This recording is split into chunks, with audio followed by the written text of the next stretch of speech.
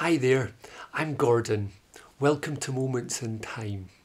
Now, often when I feel like I'm going through difficult times, I need something that makes me feel grounded, that makes me feel anchored, and that makes me feel that beneath all the surface of busyness, there always lies this continuity and normality. So recently, to evoke this feeling, I've been watching the birds in my garden.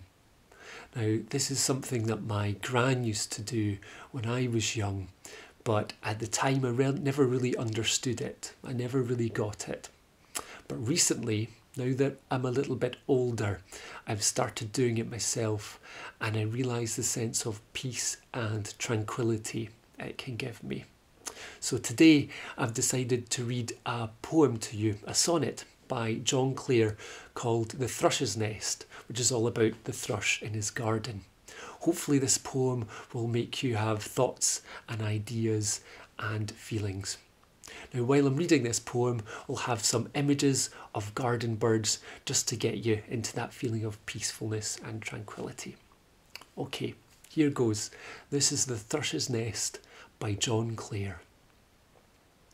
Within a thick and spreading hawthorn bush that overhung a molehill large and round, I heard from morn to morn a merry thrush sing hymns to sunrise, and I drank the sound with joy.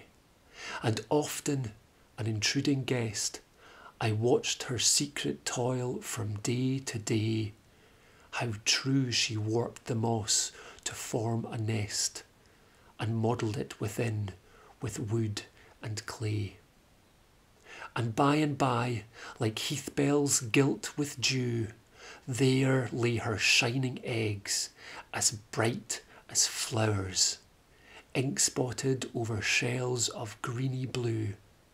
And there I witnessed, in the sunny hours, a brood of nature's minstrels chirp and fly, glad as the sunshine and the laughing sky.